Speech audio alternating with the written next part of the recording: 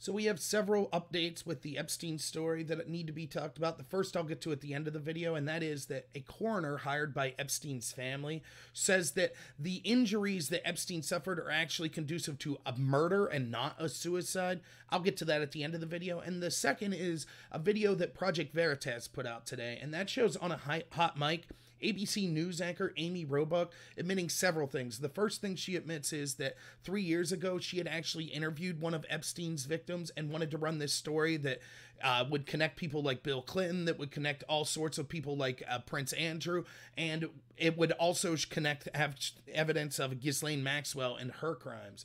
But that story was buried by higher-ups at ABC. She doesn't say exactly who buried it, but she's very frustrated on this hot mic that the story is now coming out when she wanted to report this 3 years ago, but her network wouldn't allow her.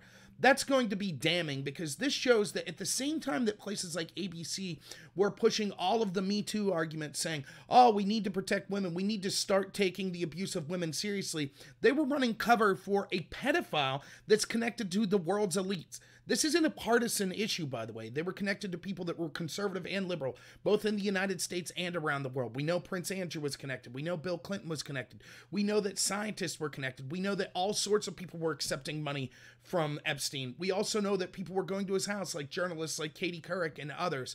And so it's not a partisan issue. It's an important issue, and one of the most important that we could talk about, because one, it is the absolute most heinous crime that someone could commit, pedophilia, the endangering of children. That's what our purpose in life is, to make sure that children go through with a happy life and are protected and then can carry on with the next generation. If we fail to protect these children, or we cover up for abuses from them, that's one of the most disgusting things that could happen. And the other thing is, not only is it the most disgusting crime, but it's being engaged in by some of the most powerful people in the world. So people that have been connected to this include Prince Andrew, Bill Clinton.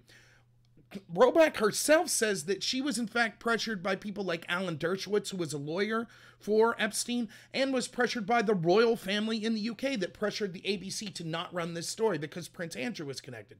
These are huge revelations. Remember, at the same time this is going on, the media is doing everything in their power to go after Donald Trump as supposedly being an aggressor towards women. They're going forth with the Me Too movement, saying that we need to take abuse against women seriously. They're talking about Bill Cosby. They're talking about Louis C.K. and other people. Yet when all these people connected, not just in the media, but high-ranking politicians and others around the world are connected to the most heinous of crimes, sexual trafficking of children, they bury the story into it. That shows that these people are lying. And to this day, they control the narrative, and they're not covering the fact that it's clear that Epstein didn't commit suicide. So we should stop taking our cues from the media and discuss things ourselves, which is why platforms like online people like me and others that are talking about this, and places like Twitter, are very important. The second thing she says, Robach admits she doesn't feel that Epstein did kill himself. Now that's going to be huge, because she's saying, look, I had this story, ABC buried it. Now I just don't believe that Epstein murdered himself. And yet she's not reporting on it. No one at ABC or CBS or NBC or the New York Times or the Washington Post or CNN, no one's reporting on this, not even Fox. This just goes to show that people are more concerned with protecting the most heinous of criminals if they think that there could be blowback on people that they like. In other words, the media won't talk about this because it could be connected to prominent Democrats or prominent establishment people on both sides, or to the royal family. Therefore, the media, all of a sudden, their bleeding heart for victims and for children, all of a sudden it goes away. This is just like I talked about with the LeBron James situation with China. All of these people are moral crusaders that think that they're better than you. But as soon as some of their skin's in the game, as soon as there could be negative blowback on them, all of a sudden they don't care about victims. And so the fact that we know that Amy Robach now, because of this hot mic, feels that Epstein murdered himself, or didn't murder himself, or didn't commit suicide, that shows that this is, again, it's something we all knew, that this story was obvious he didn't kill himself, but clearly there are people in the mainstream that feel that way also. The reason they're not talking about it is because they're being instructed to not talk about it, or they're fearful that it'll cost them a job.